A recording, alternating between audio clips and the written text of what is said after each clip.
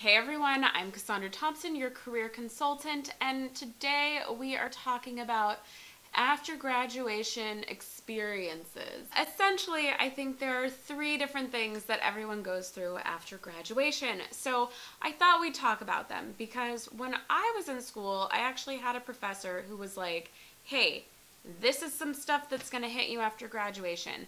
And thank God she kind of told me, because then when it happened, I knew I wasn't a crazy person, but this is just part of it. Okay, so first thing, I think you're going to experience shock and a little bit of fear mixed in with that. So what that is the shock of, oh my gosh, that thing I've worked my whole life for is over. It's done. Everything was leading up to this. Because truly, everything in your life is leading up to graduating college until you've graduated college. You were working in elementary school to get to junior high, from junior high to get to high school to get to college, and then to graduate. But all those other things, the reason you're working to get to junior high is so you can get to high school to get to college. Like, you always have that in mind.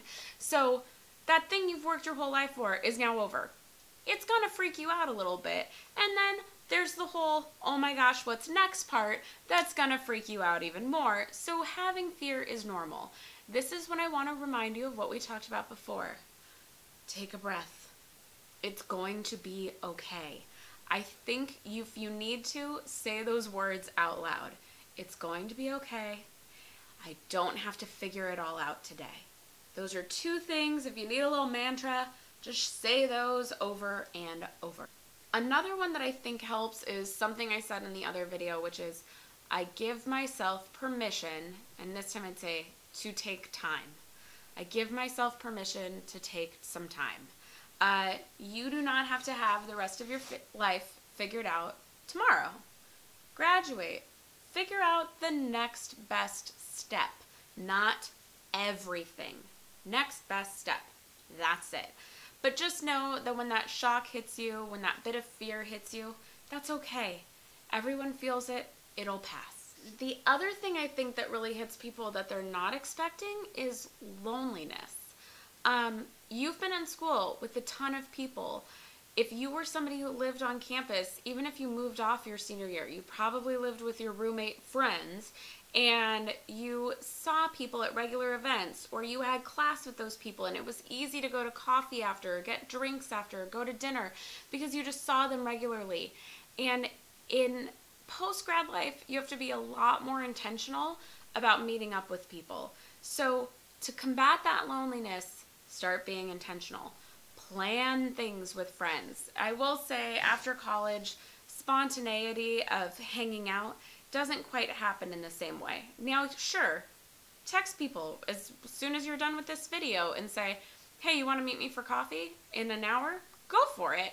But just know, but you're still going to have to make that effort. It's not as easy as like walking by somebody in the hall and saying coffee after class. Like, it just doesn't happen in the same way. So be intentional to start making plans with people.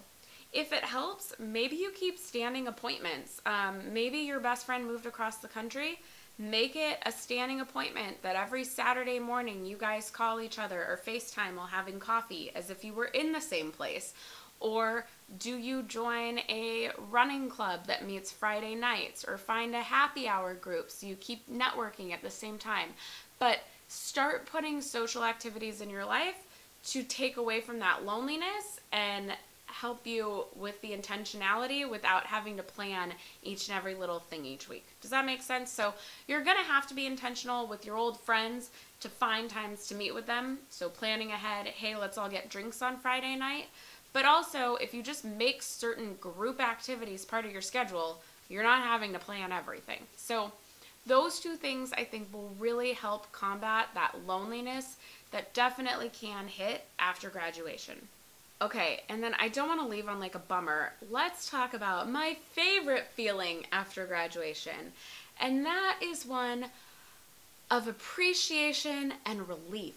So yes, you'll have the moments of shock and fear, but you will also have these moments of like, oh, I never have to write a paper again.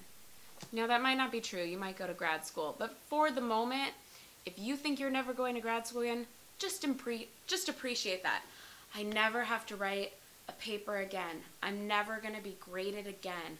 I never have to see that professor who was so mean to me again. These are good things, people. Take them in. Enjoy that. Even on my worst day at a job, I go, well, I'm not writing a 20-page research paper, so it's all good. Appreciate what you've done. You have done hard work, and you don't have to do it anymore. You have to work hard in other ways, but not in that way. So anyway, those are 3 just little things that I think you need to know can happen after graduation, or if you're going through them right now and you're like, oh my gosh, am I crazy? You're not crazy. These are 3 things everyone experiences. So just know you're not alone. You'll get through it, and start working and enjoying this new part of your life, this post-grad world. So with that, that is all for today's video. If you liked this one, give it a thumbs up. Be sure to subscribe if you haven't already.